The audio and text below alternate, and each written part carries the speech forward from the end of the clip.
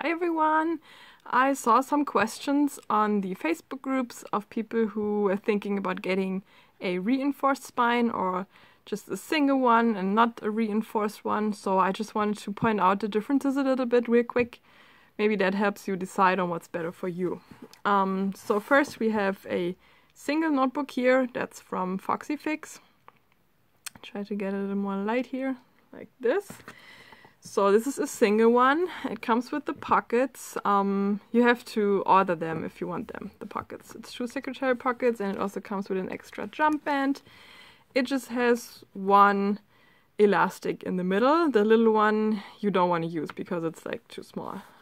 It's smaller than the normal notebook. I mean, you can use it, but I normally don't.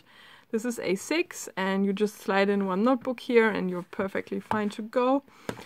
This doesn't have a reinforced spine, it's just like one leather all the way. And yeah, you can also add more notebooks with the jump band, but that would be a different video. Just for you to see what it will be without the reinforced spine.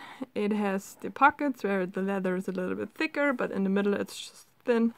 And yeah, it's just a little handy thing, single lightweight notebook like this. With the reinforced spine, you normally have more than one jump band. This has 4, and you can also choose 6 when you order this, or if you order from other brands, you can even choose more.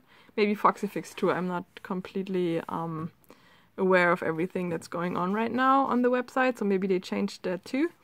Reinforced spine means there is an extra piece of leather sewn on the spine to give it more structure, which is good for people who want to chunk up their notebook, who have more than 1 or 2 inserts. So as I said, here it's 4, and you can also have like more holes here, so you can add 6 inserts. It also has the secretarial pockets, which I chose, and these little card pockets and a pen loop. And yeah, it just makes the spine a little bit thicker and sturdier, so it will be thicker on the pocket sides and in the middle, and it holds the shape of the notebook differently than this one. So yeah, it's just really a thing that you might want to think about first if you want to add just one little calendar and one like little notebook. A smaller one would be nice, because then you don't have too much to carry around.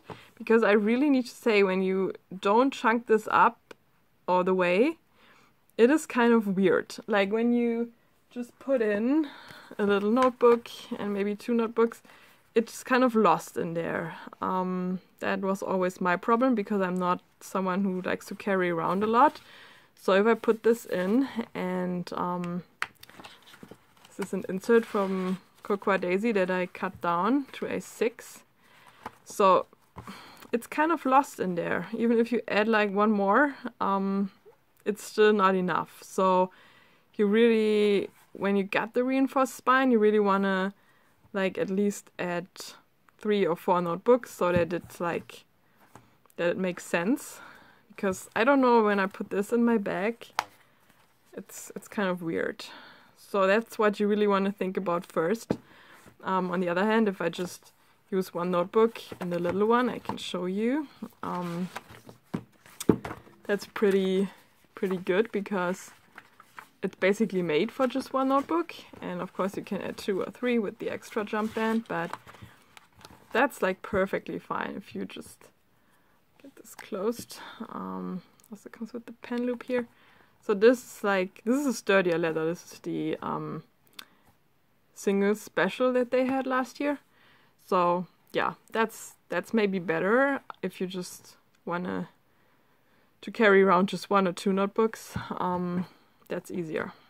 So yeah, that's just real quick the difference, and that's all it is. Like, it just has a little extra piece of leather here, and yeah, you just might want to think about what you want to use it for first, and then you can decide. So I hope this was helpful, and I will be back with some more videos soon.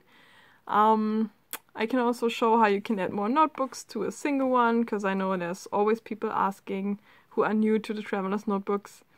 And I will do more comparison videos and about how to choose your perfect size, and how to find your planner piece traveler's notebook.